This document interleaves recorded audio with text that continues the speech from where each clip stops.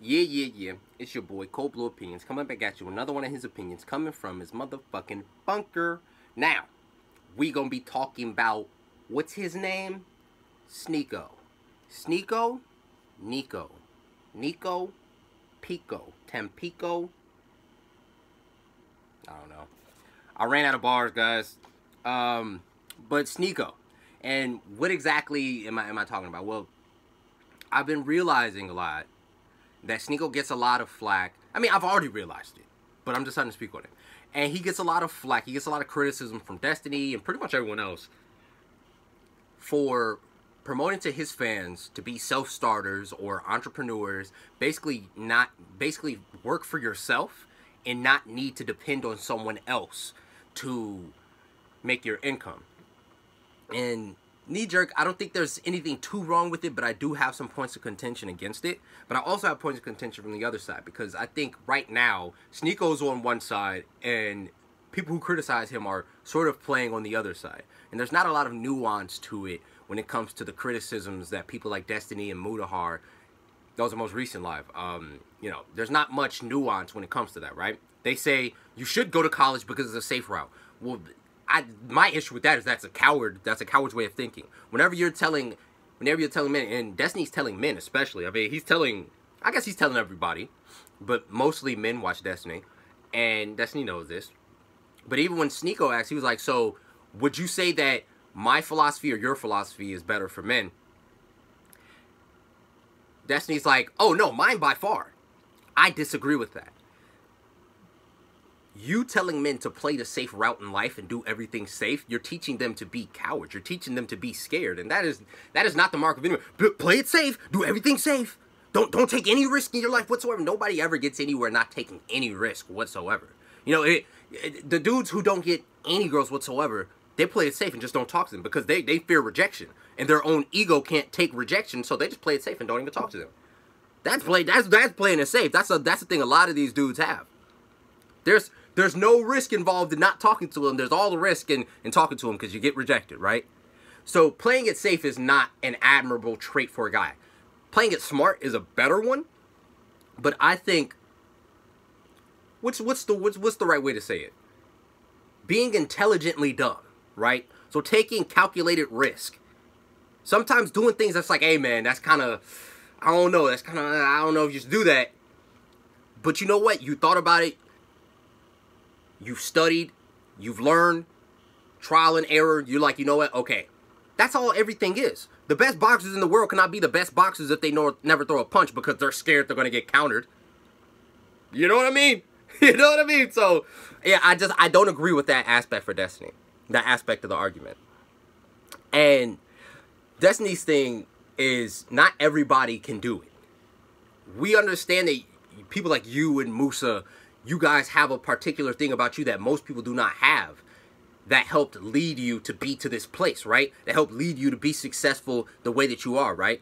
To be as good at editing or be as good at YouTube or be as big as you are and have as much influence as you do. There were things that most people do not have that you guys have. And not everyone can do these things. Not everyone can be successful. And Sneako's like, yes, everyone can be if you apply yourself the way that I did. Right, so it turns into this mumbo jumbo and it turns into this back and forth. And a lot of it is kind of pointless. I really don't even see the point in the debate.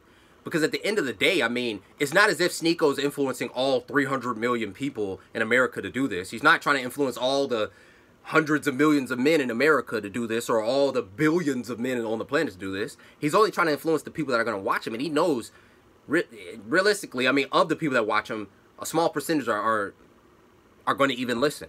And I mean, I really think you can narrow it down by the people who watch his lives consistently, and that's about 5,000 people now. He lost a lot of live viewers when he came back because of the whole getting back Maria thing.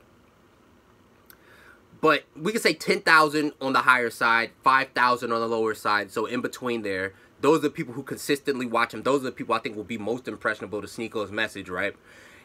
And of those, I mean, his chat disagrees with him on a lot. So I think it's, I mean, I think it's highballing saying 20 to 25% of that. So what, maybe 2,000 people are listening? If all of them became millionaires, which they're not, but if all the people who listen to him were to become millionaires, what's that, 2,000 new millionaires? That's not gonna change the economy drastically. 2,000 new millionaires. If they did, I don't think that it's gonna happen. I think even a small percentage of the ones that listen are even gonna be able to succeed.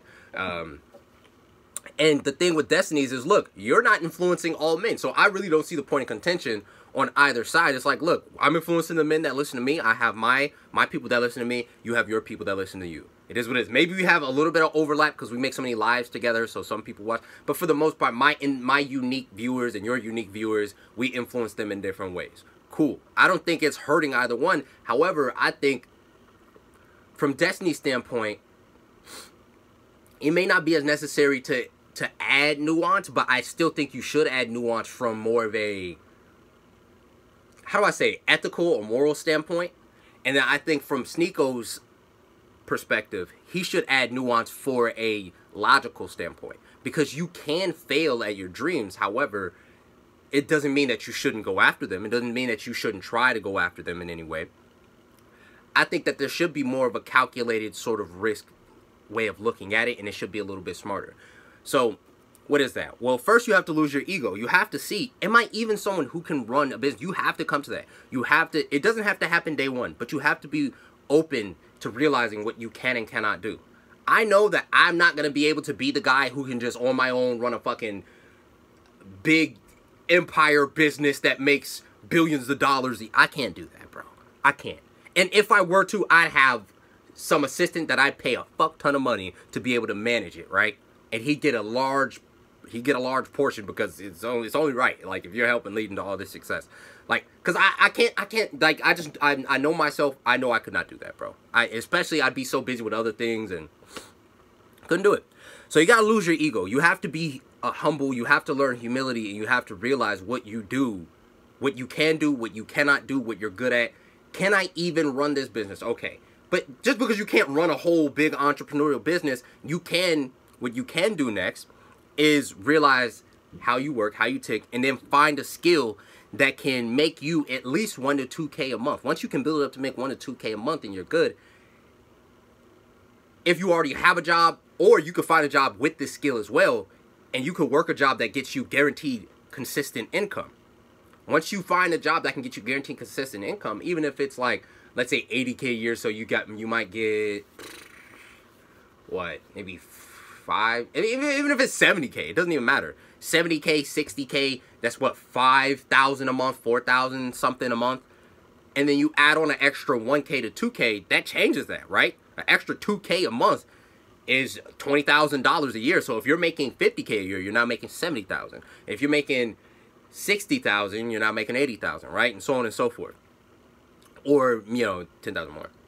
And that changes your whole mentality with that, because you'll always have the ability to grow. And not only that, you'll get so much on-the-job experience, especially if you get a job that requires the skill that you're using to make money on the side.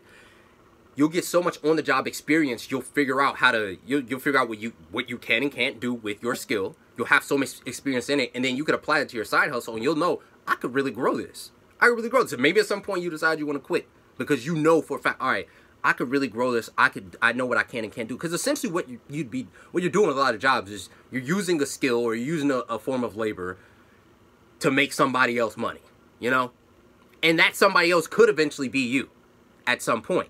However, I think if you're fine with the job, you don't have to quit it or anything. That you just have the options, right? You have the options. But not only that, it's like when you have those side things, when you have that thing on the side, and you don't need the job, it'll show up in the way that you work, and your boss will respect you more, and the people around you and your coworkers will respect you more. I have an example. I have a friend who worked at Walgreens, and he has his own software engineering, like, basically business that he does. And most of his money came from that. He was making a good amount of money. His coworkers would kind of send him. His boss tried him and everything. And then one of his coworkers tried to say how he wasn't going to be successful, or he needed to step it up to be successful, blah, blah, blah, blah, right? So he showed them how much he made in a month. And he really regrets that he did this, because he's like, dude, I was so insecure. That's so fucking lame. But, like, he showed them how much he made, and they just shut up. And after that, they didn't talk to him like that anymore. He didn't have to worry about them condescending him. They knew that he didn't need to be there. He carried himself in that way for a reason. And he had a pretty much comfortable lifestyle at the workplace. He wasn't like miserable, you know what I mean? Because everyone knew he didn't need that job, and the boss also knew he didn't need that job, so they respected him for it. Most of the bosses or most of these people, they can't even help it. They don't respect you because they know that you need this job and this is all you got. So they look at you and they're like, this fucking miserable motherfucker, like this loser. This is all you if I decide I want to fire you today, that's it. That's it. That's it for you. If I decide I want to give you 3 strikes, all I gotta do is give you 3 strikes and you're fired. That's it. And they don't fucking respect you. And if you fucking piss them off in any way, you annoy them, they will find a reason to do so. They will scramble to find a reason to do so. You know what I mean? And they don't respect. How can they? How can they? So you guys, this is what I think both sides could do. Destiny can incentivize people to try to find something on the side, and not just something like Uber. You can do Uber or Uber Eats on the side, make some extra money. But I mean, it's like find a skill that you can freelance, find a skill that you can do on the side outside of your work, maybe on a weekend, to where you can make you an extra $1,000 or $2,000. Build it up. You're not gonna start off doing that. You're not gonna start off, oh, I got this skill. I can do crochet, and now I'm making $1,000. Like, obviously, you're not gonna be doing that, but build it up. Like, try to, and you'll always have this sense of building as well. You'll have this sense of building a fulfillment, like, oh, I'm getting better at this, and now so that's going to help. That's going to make you feel happier. But build it up to where you can get an extra 1 to 2K if you're working a job. And with Sneako is using that skill. Well, Sneako's actually telling people to do that, now that I think about it. But he's not really incentivizing people to come up with a smart plan to ensure that they won't just be homeless if they do fail. He's just like, hey man, go all in, take the risk. He's telling everyone to do that, and that's really risky because most of the people will fail. And it's like, you're not coming up with a fail safe for just in case they do fail, right? You're not coming up with that. And that's sort of the issue that Destiny has, and the issue that I would have. But that's just my opinion. Let me know what you guys think down in the comments below, and I'm out. Peace.